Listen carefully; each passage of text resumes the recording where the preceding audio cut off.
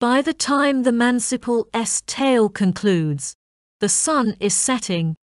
The host, seeking to fulfill his original plan, turns to the parson, asking him to conclude a huge matter with the final tale. The parson replies that he will tell no fable, referencing Paul's advice to Timothy against turning from truth to fables and other trivialities. The parson promises to discuss morality and virtue. He jokes about not knowing the alliterative poetry tradition of the South, leaving his tale to clerks, as he is not textual. Everyone agrees that ending the project with such a tale is fitting and asks the host to instruct the parson to tell the final tale. The host urges the parson to begin before sunset. The parson's tale is not a traditional story, but a lengthy medieval sermon on penitence.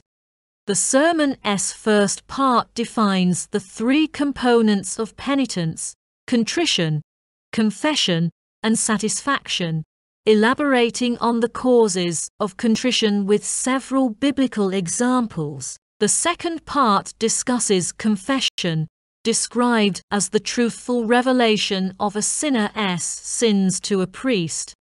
The parson explains sin as the outcome of the struggle between body and soul for dominance, resulting in two types of sin: venial, minor sins, and deadly, serious sins. The third part examines each of the 7 deadly sins as branches of a tree, with pride as the trunk. Pride is the worst sin, as it gives rise to the others: wrath, envy, sloth, avarice, gluttony, and lust. Each sin's description is followed by its spiritual remedy, and the parson outlines the rules for oral confession. Penitence involves several conditions, including the severity of the sin, the urgency of contrition, and the frequency of the sin. The result of true penitence is goodness and redemption in Christ. The final lines of the sermon suggest a vision of paradise. Bodies that were once foul and dark become brighter than the sun. Sick and feeble bodies become immortal and whole, and in a place free from hunger, thirst, or cold, souls are nourished by the perfect knowledge of God. This paradise, the tale concludes, is only attainable through spiritual poverty and avoidance of sin. In the retraction, the narrator speaks in the first person, praying that anyone who reads this little treatise, probably referring to the parson's tale, thank Jesus Christ if they find anything they like. If they find anything displeasing, they should attribute it to the narrator's ignorance, not his intent. He would have written better if he had the skill. The narrator asks readers to pray for him, so Christ may have mercy on his sins and forgive his trespasses, particularly those in his translations of worldly vanities.